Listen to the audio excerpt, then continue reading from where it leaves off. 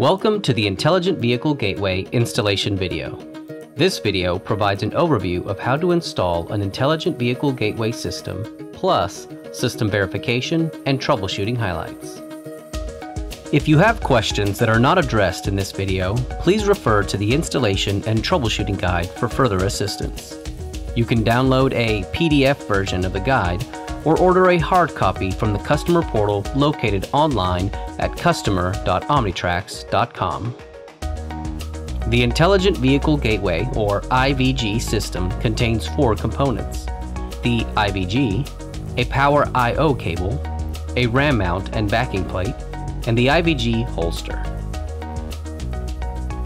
To perform the installation, at minimum, you must have crimpers, diagonal wire cutters, wire strippers, Phillips number 2 and slotted screwdrivers, number 10, 20, and 25 Torx drivers, a volt ohm meter, flush cutters, and a flashlight or drop light. Remember, additional tools may be needed to remove dash panels for cable routing or if you install optional accessories.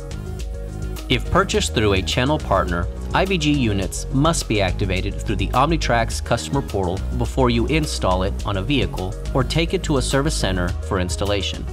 Log in to the customer portal and follow the activation instructions 24 hours in advance of installation.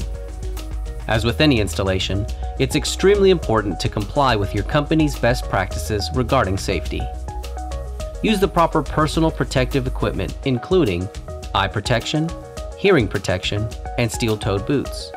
Also, when entering or exiting the vehicle, maintain 3 points of contact to avoid a fall.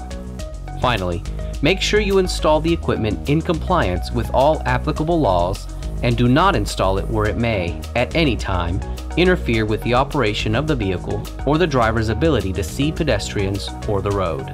We'll begin the installation by finding a location for the IVG.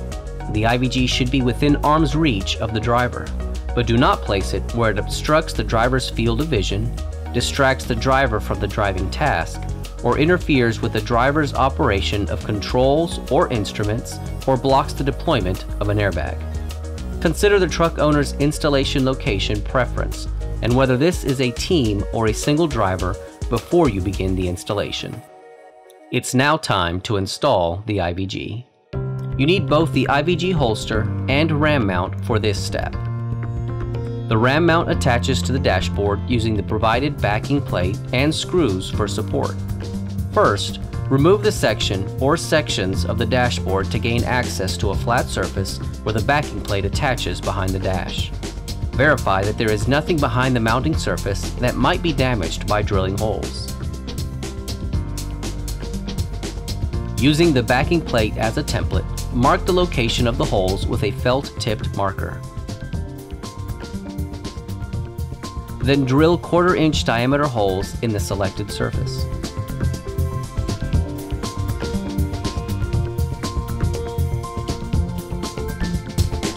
Attach the RAM mount ball joint to the dash using the supplied 832 screws, lock and flat washers, and backing plate.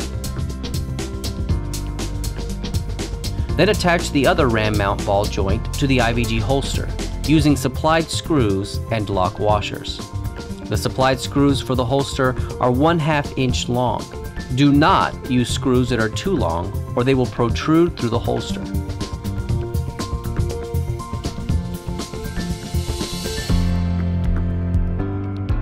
Finally, join the holster side ball joint to the dash side ball joint using the RAM mount arm.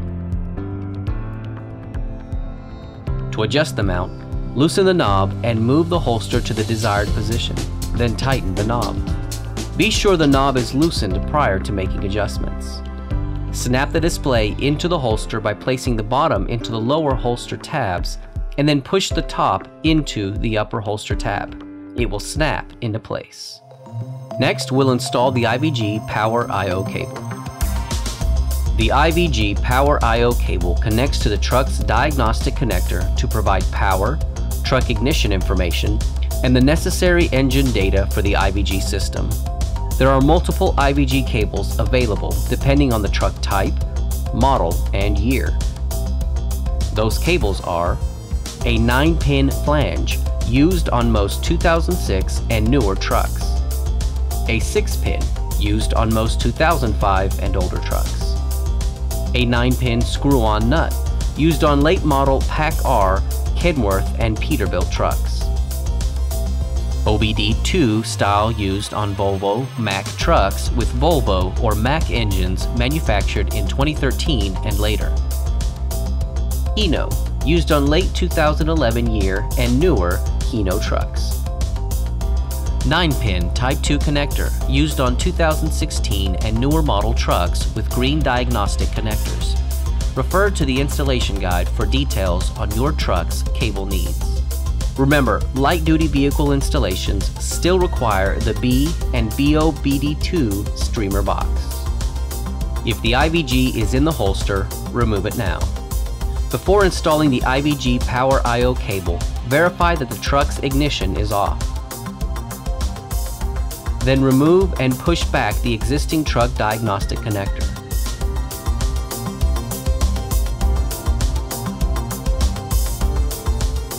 Verify that the connector is clean of debris and there are no bent pins. Place the unused end of the Power I/O cable into the truck's original diagnostic plug location.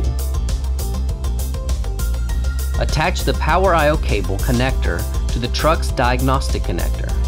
Verify that the outer ring is twisted and clicks into place. Then pull test the connector. Next, route the Power I/O cable to the IVG's location. To adhere to the ELD mandate, allow enough slack in the display cable so that the IVG reaches both the driver's side and passenger side windows. Next, remove the number 10 Torx screws from the cable connector cover on the back of the IVG display and connect the power cable to the IVG. Listen for a click as you attach the connector, indicating that it latched solidly. Replace the connector cover and secure any excess cable. Ensure that excess cable is secured and does not interfere with the operation of the vehicle. Cable should not cause a tripping hazard. Add a tie wrap strain relief to the IVG cable where it comes out from under or behind the dash so it can't be pulled out further. The final step of the IVG installation is to verify the system is functioning correctly. Start the vehicle's engine and check the LEDs on the side of the display. When operating normally, all 3 LEDs blink blue. Next, tap this arrow to get to the system button, then tap the system button. On the diagnostic screen, tap the Run All button and confirm that you see the appropriate green check marks. If the test passes, a green check mark displays. If the test fails, a red X displays. For the IVG to be ready for use, at minimum, green check marks must display next to cellular signal strength, cellular end-to-end, GPS fix, and core data items. When the Run All test is acceptable, send a message from the IVG.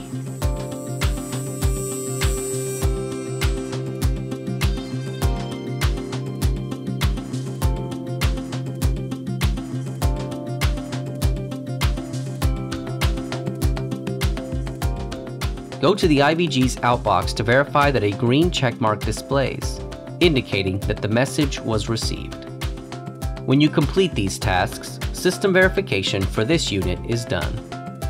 You may need to troubleshoot if the core data items do not pass the Run All test with a green checkmark. To troubleshoot an item, highlight the item, then tap the Details button. Help displays at the bottom of the screen. This concludes the installation of the IVG.